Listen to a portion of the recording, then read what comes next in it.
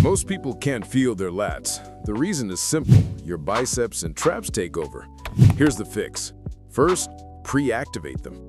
Before your main workout, do 2-3 light sets of exercises like one-arm lat pull-ins. Use slow, controlled reps and really focus on the contraction. Research proves this conscious connection boosts lat activation later. Now, for your main workout, all back exercises are either vertical or horizontal pulls. For vertical pulls, you have pull-ups and lat pull-downs.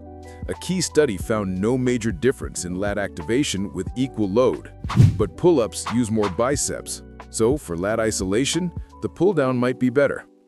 For optimal pull-downs, pull to the front of your chest, not the back. It's safer and lets you use more weight. Use a medium overhand grip and think about pulling in a straight line, driving your elbows down. Now let's bust a big myth.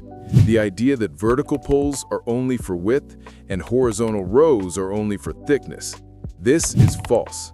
Studies show that rows can activate the lats as much as, or even more than pull-downs.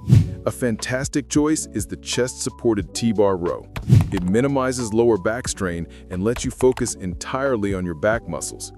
A simple, proven tip: use a slightly wider than shoulder grip for your rows. And don't forget dumbbell rows to fix any muscle imbalances.